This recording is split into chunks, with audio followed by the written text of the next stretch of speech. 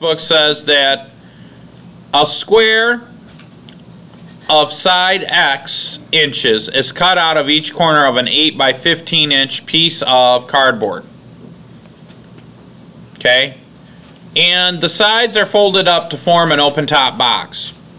So the first thing they want us to do is write a function of the volume of the box as a function of x. Find the domain for the volume of the box of the function of x. Part C, graph V as a function of x over the domain. And then part D, how big do the cutouts need to be in order to produce the box of maximum volume? Okay. Now this is a very common ACT type problem. I see that problem all the time, and when you guys take calculus next year, that is a very common minimization, maximization type problem. So let's write down some information here. So for example number 2,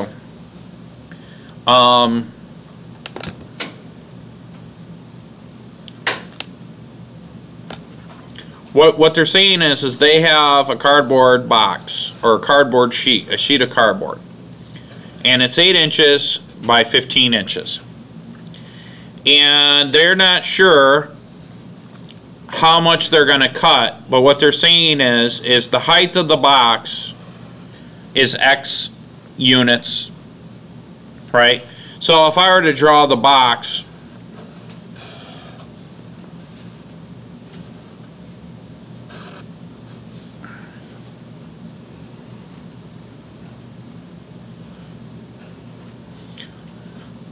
the height of the box is X. Okay? Does that make sense?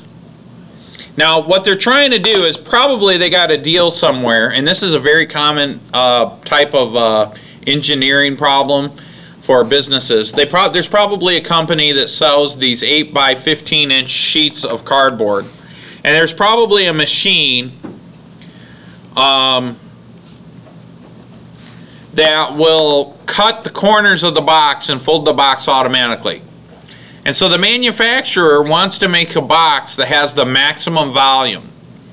And the problem with calculating the volume is that the volume is equal to the length times the width times the height.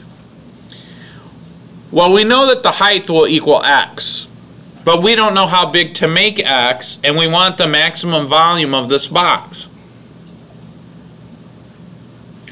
So what we need to do is figure out a way algebraically to set or find the maximum volume. So if this is the size of the box, really what we're looking at is we could call this the width, we could call this the length, and then the height would be X. Well, what is the length?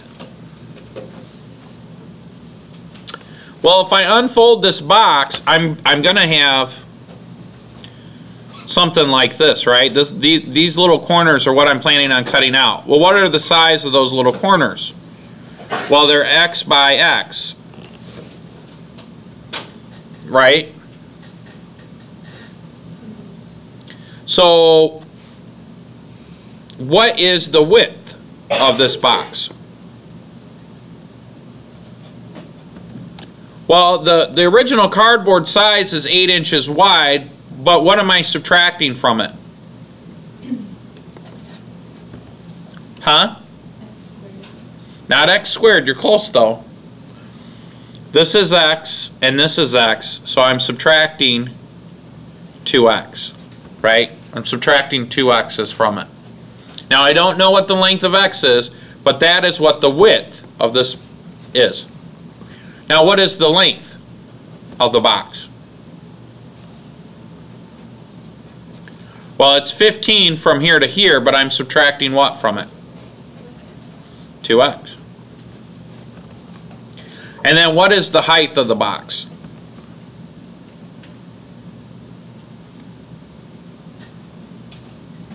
Huh? X. So then my volume is actually 15 minus 2X right, times the quantity 8 minus 2x times x. Does that make sense to you guys?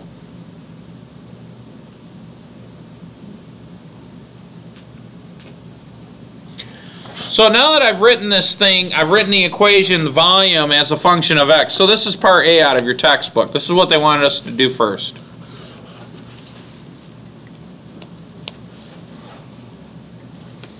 Part B says find the domain of x. Are there any restrictions as to what x can or cannot be? Remember that domain says it's all the possible x's. What can x not be?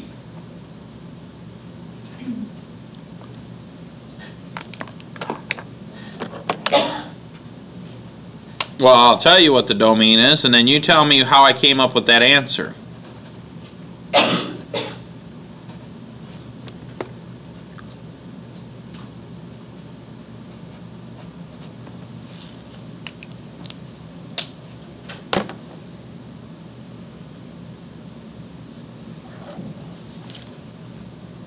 Why did I say that the domain x has to be less than 4?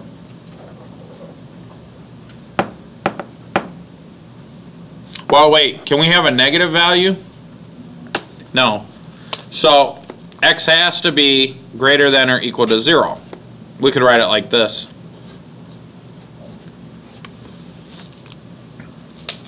Does anybody know why?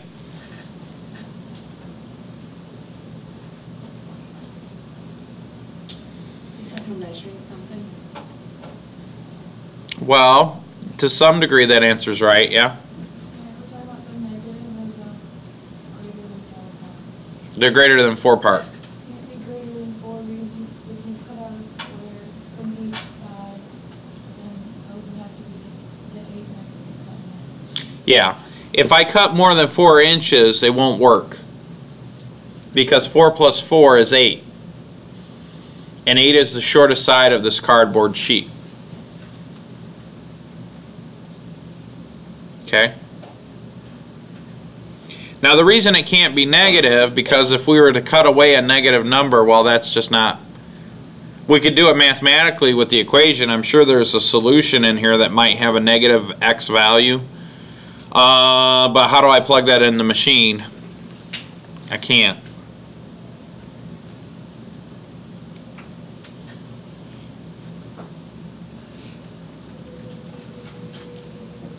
So part C says graph the function of the domain and take a look at it. So if I come in here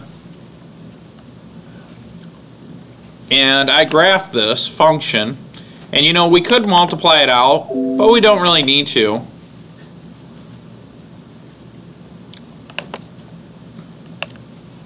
I could just enter it in just the way I have written it. So the equation is 15 minus 2x.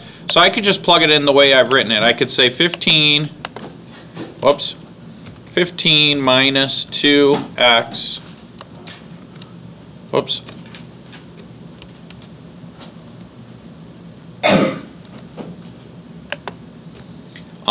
times 8 minus 2x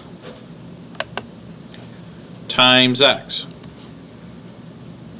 But now on my window, I'm going to change my domain from 0 to 4.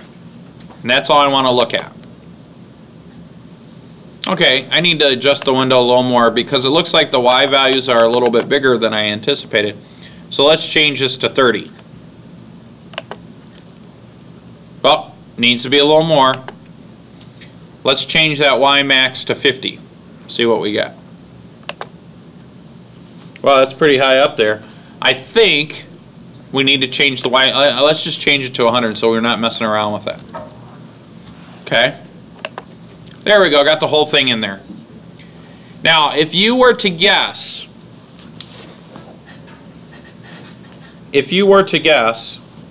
how would I use this information to calculate the maximum volume? Think think that through. We've written an equation that represents the volume based on the size of x. That's this thing right here. So this equation represents the volume of the box based on what number we choose for x. And I've graphed that. So as, for example, and I want you guys to look at the xy values, okay? If I choose x equals 0.25, a quarter of an inch, that means I'm going to cut a quarter of an inch out here, and a quarter of an inch out here, and a quarter of an inch out here, and a quarter of an inch out here. That gives me a volume of 27.1875 cubic inches. If I choose to cut out 0.5 inches, I get a volume of 49 cubic inches. So looking at this graph, where or how can I determine the maximum volume of the box? Yes? I'm taking the maximum of the Yeah, it's real simple. We just got to look at the max of this curve, right?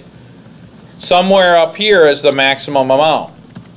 And we could let the calculator calculate that. We've done that plenty of times. So I'm just going to hit trace, and we're going to look for the maximum value. I'm going to start a little bit over here to the left because I'm not quite sure. Hit enter. I'm going to go really far over here to the right because, again, I'm not sure. Hit enter. And then somewhere in the middle is where this thing should be. 1.66. So now what does that mean in practical terms? What did I just do? Somebody tell me.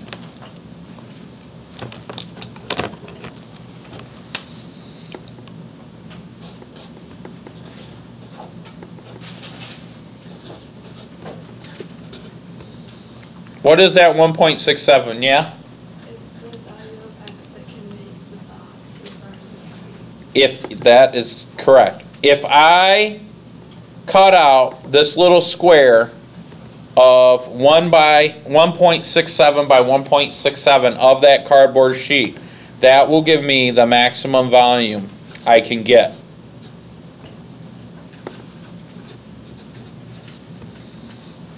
If I go a little bit bigger than that, smaller volume. If I go a little bit smaller than that, again, the volume isn't as much. This will give me the maximum volume. This is used all the time in industry. So Mr. Adams, and I don't know if you guys even realize this, but Mr. Adams is a company. We manufacture things.